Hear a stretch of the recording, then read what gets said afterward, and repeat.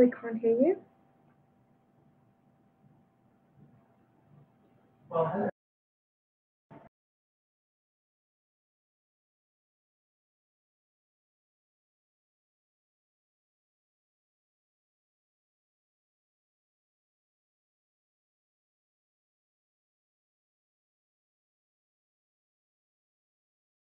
Hello everybody, you can hear me now?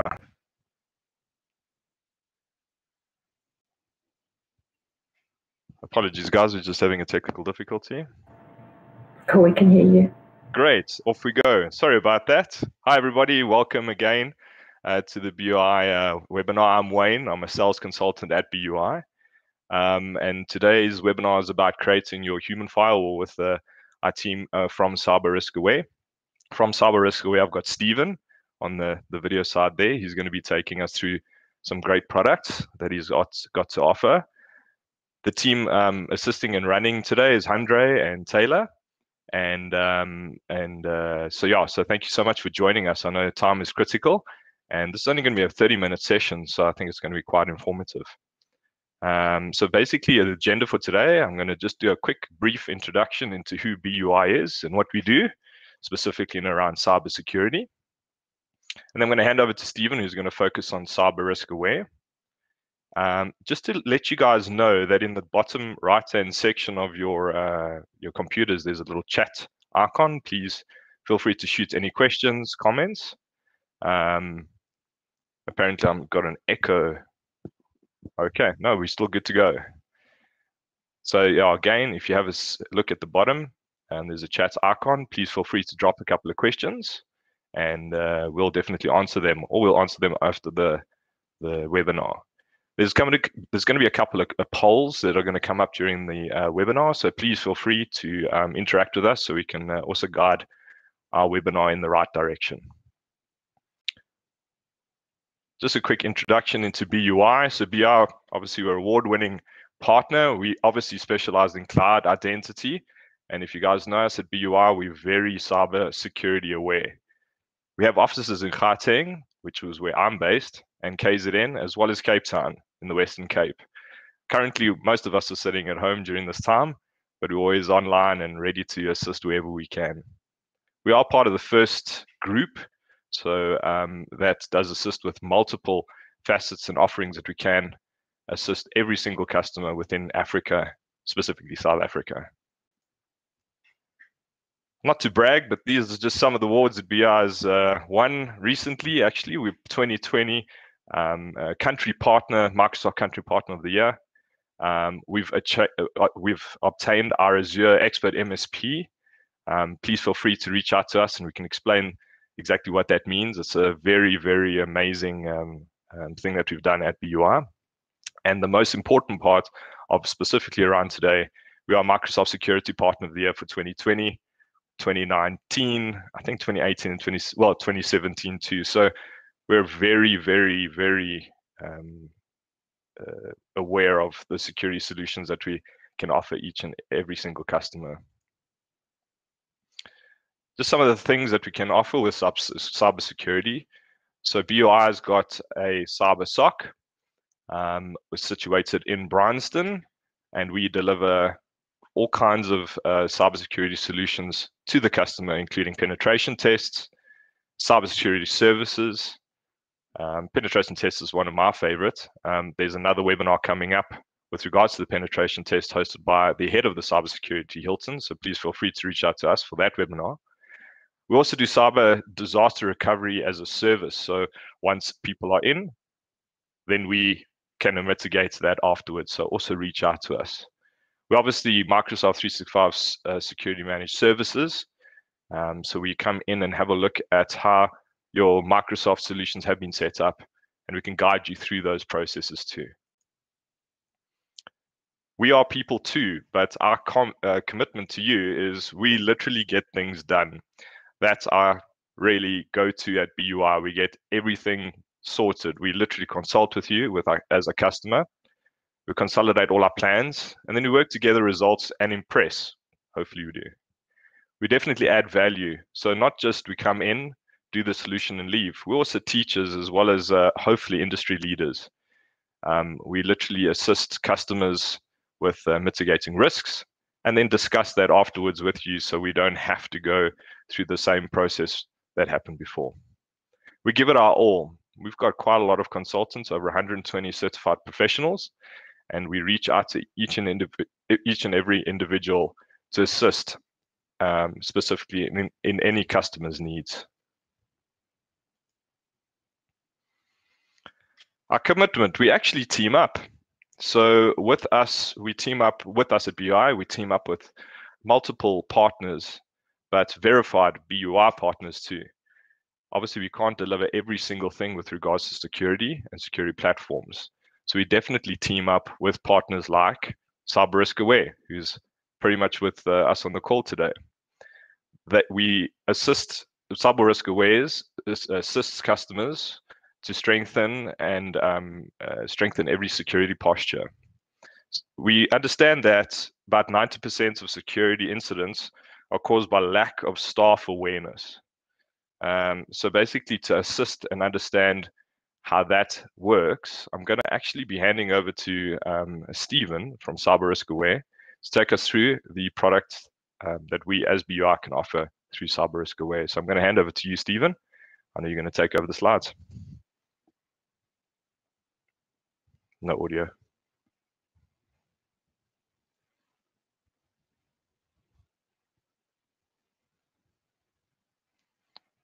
Apologies, guys. We're just going to sort that issue out.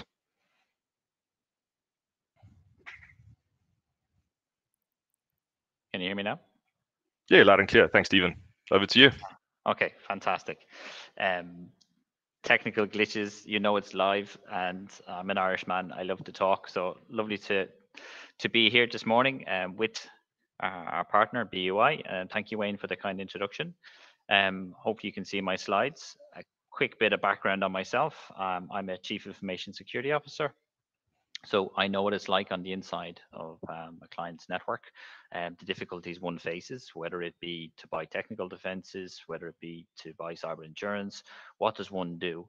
But as a CISO, having implemented so many technical solutions, I realized that cyber criminals were actively targeting my staff, and I hadn't done a good enough job of helping them. So I stepped out of the CISO role. We founded Cyber Risk Aware in 2016, and we've been growing and having fantastic success. But that's really, that success is helping our clients help their staff defend the network together. And that's the beautiful side of this, that it's about helping our staff. It's bringing them on a journey. And together with BUI, we see fantastic opportunity to help our mutual clients in that area. So as a platform, what we do is we help companies create a human firewall. So we mitigate the insider threat. And this insider threat, I'll explain in a second, but is often down to the accidental actions of staff. And so for companies to help their staff, they have to first understand, where are the gaps in knowledge? Where are the susceptibilities in the organization? Is it a certain office? Is it a certain user? Is it a certain country location? What is it? So as a platform, we help assess and mitigate human cyber risks by implementing a human firewall. And we do that not only by delivering scheduled phishing simulations, scheduled security awareness training, but also in real time. So we're training staff in their exact moment of need. And I'll explain that in a few more seconds. So we have a first poll question, just to make people aware that that has come up. So please vote now.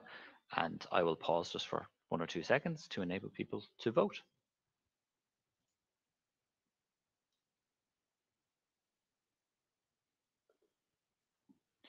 So whilst everyone is feverishly clicking and voting and doing what you need to do, I talked about the insider threat. Every organization in the world faces this. It's about a modern workplace. It's about securing that modern workplace. We now have an issue where people are having to work from home. So it's that modern workplace has expanded outside of the office. And it has exacerbated the issues around what staff are doing. There was a rush to buy laptops to get people up and running remotely. Are they secure, as maybe the desktops or the other infrastructure that we would have used internally? We're seeing a lot of evidence to say that it isn't as secure. And People are sharing that equipment with family members so that they can do certain things at home. You've got, children and teenagers and other people installing applications on those devices. Are they secure? So this comes back to the accidental insider, the inadvertent actions of staff that introduce risk.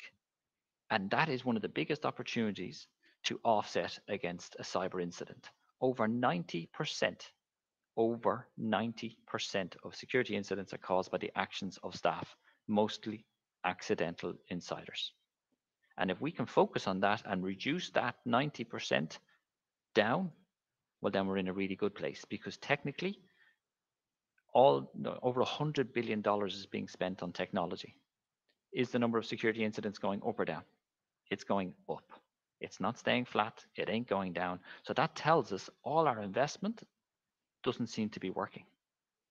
Yes, it helps to a certain degree and gets us so far, but if we keep doing the same things, we're going to keep getting the same results, and that is the increasing in number of incidents. So we have to focus on the person. That's the last line of defense. The accidental insider, clicking on links, opening email attachments, giving away their username and password, using the same password across multiple accounts, not knowing how to securely save data, protect data. All these free software being downloaded to install on devices. They are just some of the examples of accidental actions that give rise to it's a convenience thing. They need to do their job. So we have to tackle that. The actions of an accidental insider ultimately leads to them becoming compromised. That's how ransomware gets installed on devices. By clicking on a link or downloading free software, it encrypts all of the data on the device, but also on the corporate network, bringing lots of companies down. And you can see that every single day there's very large incidents happening against some of the biggest companies in the world that you think that would never happen. They've got big budgets, yet the actions of one staff member, one email, and brings the whole company down. I'm a runner myself. I use Garmin, and I couldn't use my Garmin watch. I was a bit peeved about that, but I actually felt very sorry for the security folks in Garmin, because ransomware affected that whole organization and affected hundreds of millions of people around the world as a consequence. So compromised insider, the accidental insider, that's who we have to help. The malicious insider is also, unfortunately, out there. I've had some personal war stories where I've had to face that. And we don't know what happens in people's homes. Maybe they're under financial pressure.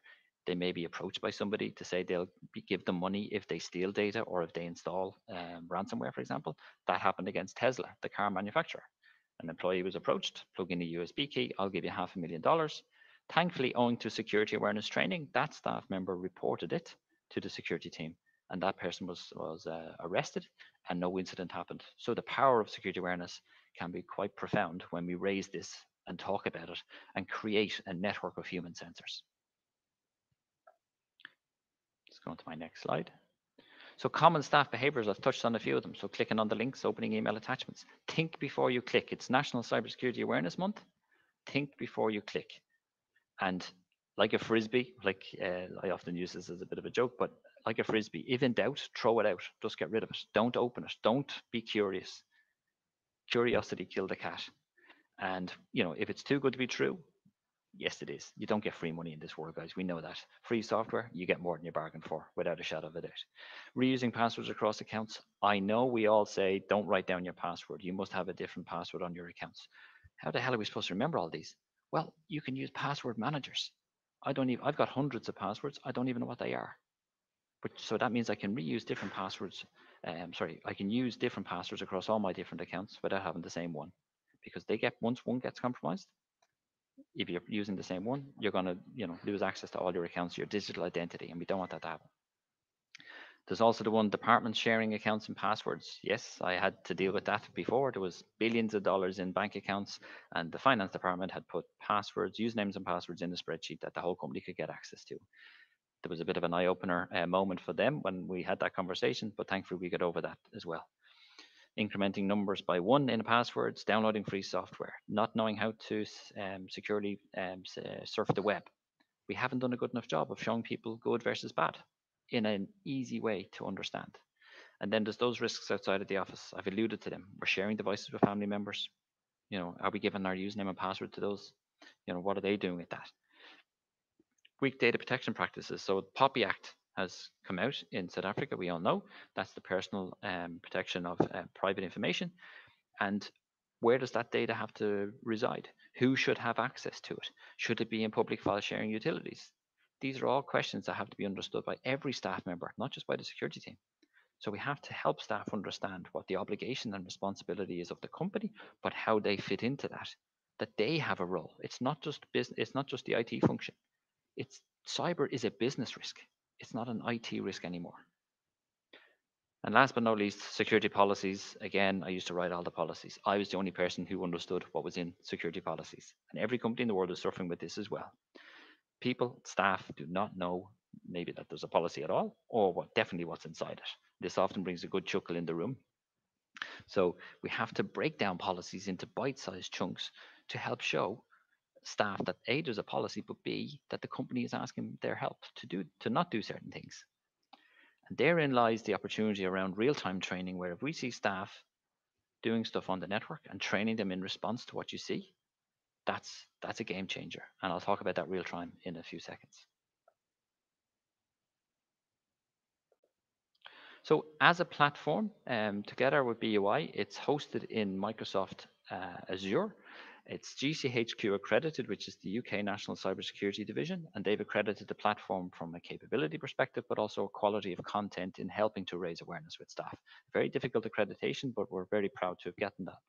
We've also just been added into the Gartner Market Guide as a unique and innovative solution as addressing the human cybersecurity risks. So again, it's a well-accomplished platform and very well accredited in the marketplace. And on that platform, once you gain access to a dedicated portal per client, which ensures that data privacy is catered for, as in when you add in your staff email addresses, all of that is protected. It's encrypted at rest and in transit to ensure that privacy by design is employed. But what you can do on the platform is you can run the most realistic phishing scenarios possible.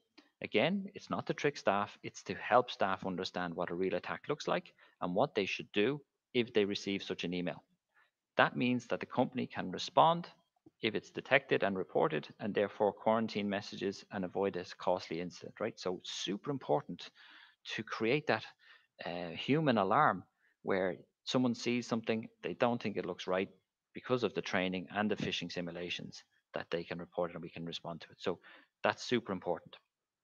And what we typically see as a benchmark around phishing is between 30 and 50%. And over 6 to 12 months, that 30 to 60 to 50% is reduced to between 2 and 10%. That's a 92% reduction in the susceptibility to phishing emails. And if I go back to that statistic that over 90% of security incidents start off with people, it's predominantly phishing emails. So if you can reduce the risk of phishing emails by up to 92%, which are 90% of the issue in the first place, you can see that you're spending money in the most important area of cybersecurity, because it's most likely that that's where your incident's going to start. SMS, text message, called SMiShing. That's the same thing as emails, only it's SMS text variant. So a lot of people are being tricked to click on links in SMS. So again, raise awareness of what that looks like off the platform. Knowledge assessments, very powerful. Assess knowledge of staff to see who needs training and who doesn't need training. Very powerful, because normally training is sent out to everybody. That's a cost. That takes people away from their job. It can cause a bit of ill will in the organization.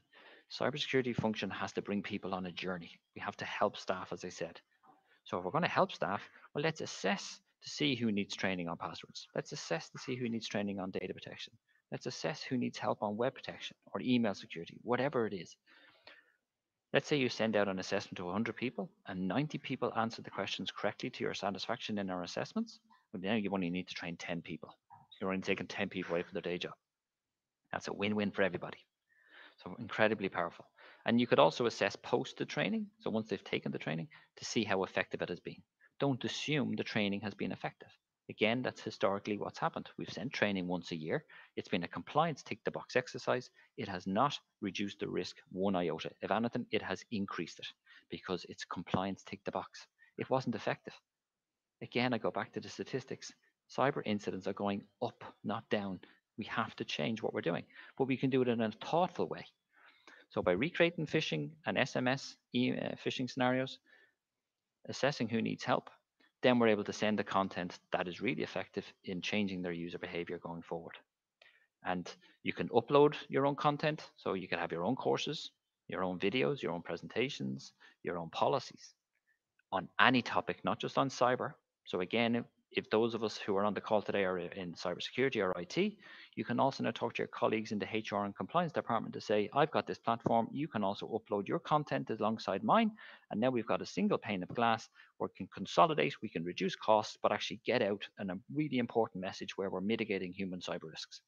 And you're getting your compliance training and other HR or health and safety training as well. And you'll have all the results in there. So that's a win-win for everybody as well. And then that leads me on to the content itself. So 10 minutes of e-learning per module. So small and often. So we're going to assess to see who needs training. And then those who do, we're only going to give them 10 minutes of e-learning on individual topics. And we're going to combine that with security videos, which are about 1 to 3 minutes in duration as well. So small and often. And then once you've sent out your training campaigns, you then get to see who's taken the training, who hasn't taken the training, who's answered the questions correctly, who hasn't, who's been susceptible to phishing emails, who's been susceptible to SMS. You have all of that data that gives you this human cyber risk score to see, is it this office, is it this user, is it this department, is it this country? You can see all of that. You can also see what device they were using, what operating system they had on the device, was it patched, was the browser patched. Again, you start to see this human vulnerability assessment alongside the technical vulnerability assessment. Together, by plugging technical vulnerabilities and human vulnerabilities, that is going to close off 99% of the attack vectors that every company is facing. And that's in Power BI in the reporting stack. Now, I alluded to the fact that we don't just do all this scheduled training, we do it in real time. So, a quick poll question.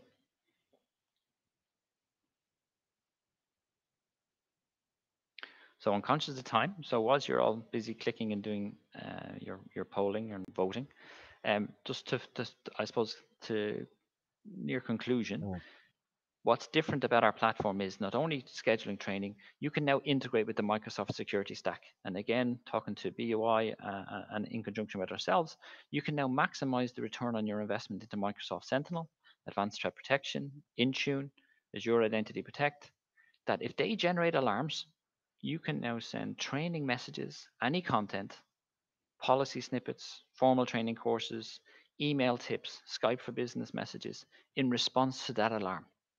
So if Wayne tried to download free software today, we could, and that was detected by Sentinel, you could send a message to Wayne explaining the dangers of free software right then and there.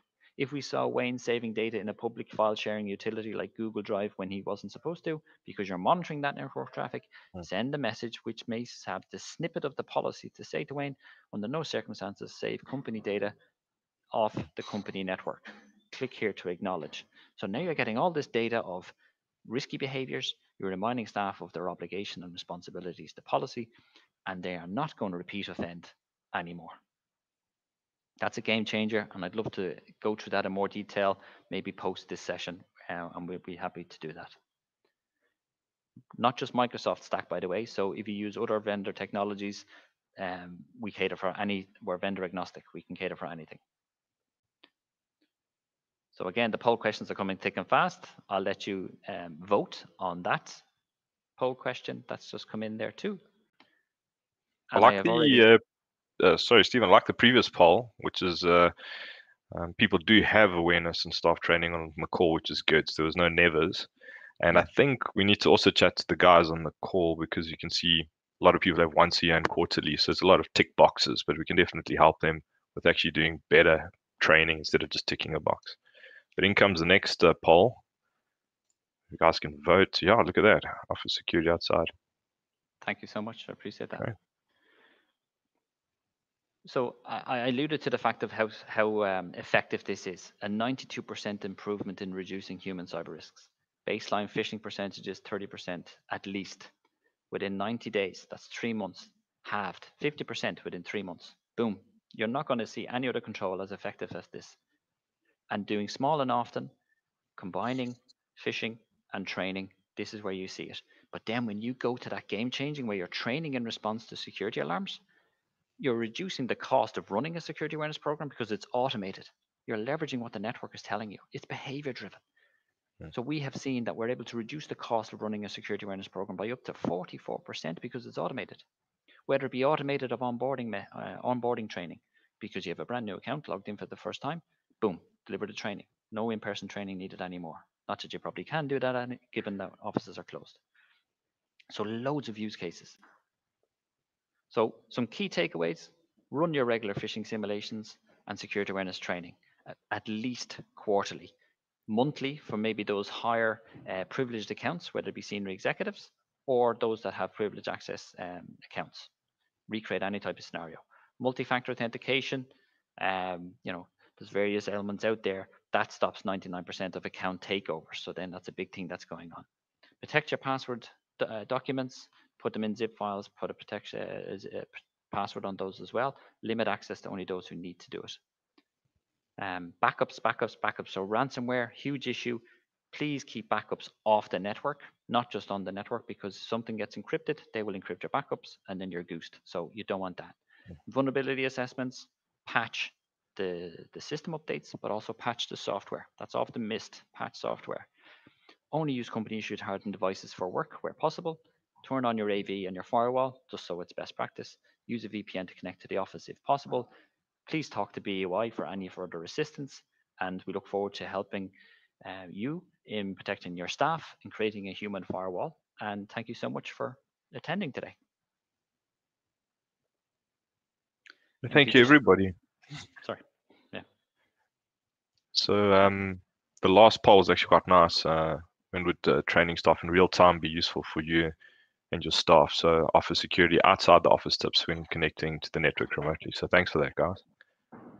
Thanks everybody for joining us. Obviously, you can give us at BUI a shout. There was a lot of invites that went out. Please reply to those mails. You can reach out to myself, and we can definitely have a discussion. If you want to post this webinar, I can spin Stephen up. We can have maybe a slightly deeper dive into your organization and what you're looking for.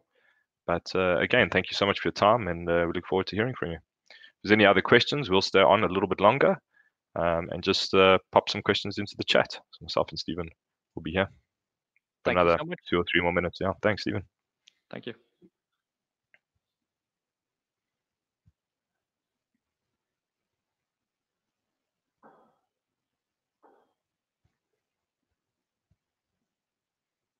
Thanks, Arthur, for joining, or he's joining all our webinars. Appreciate it.